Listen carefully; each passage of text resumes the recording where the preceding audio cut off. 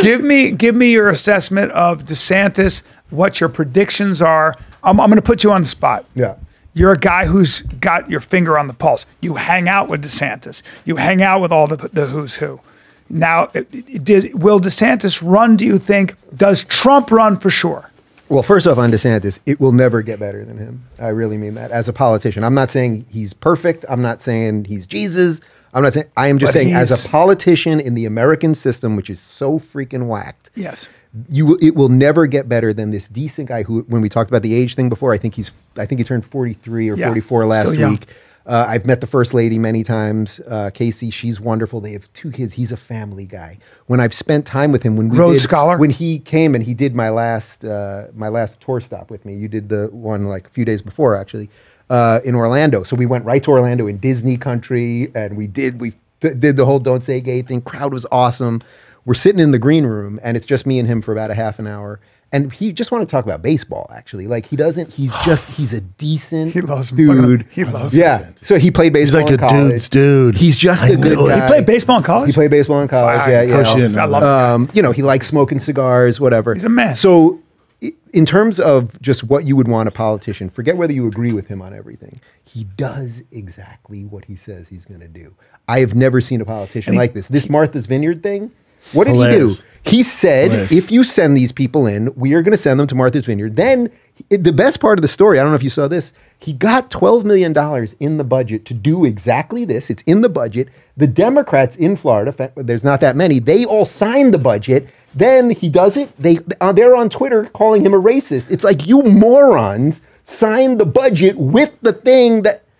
But how great is it? How great is it? No, it's the greatest story. They're like, we don't have an immigration problem. You know, the border should be open. And then Florida and Texas and California have to deal with the majority of it. Go, oh, California would never do this, but Texas and Florida, they go, okay, you don't think it's a problem? You deal with it. This is what we deal with. You try it out. And then now they're like, holy shit, we got a problem. But again, this is what we're saying. We're just saying that borders are reasonable. That's what we're saying. We're saying that allowing everybody to come over the border is not tenable. It's not possible. Nobody can do that. Somebody has to pay for that. Wasn't there a guy with a funny skin color a couple of years ago with Obama? Weird hair? Was it? That? That's the other funny skin color. I didn't mean funny skin color. That was so racist. That sounded so racist. I thought you were trying to. Now you really better get on Rumble. Because you said weird hair, and I was like, wait a minute, Trump, that's not what he's talking about. Other guy. There was another guy who used to say Donald Trump with the orange skin. The orange skin. You just have to have a border. That's what makes a country. But the best part of it, you're right.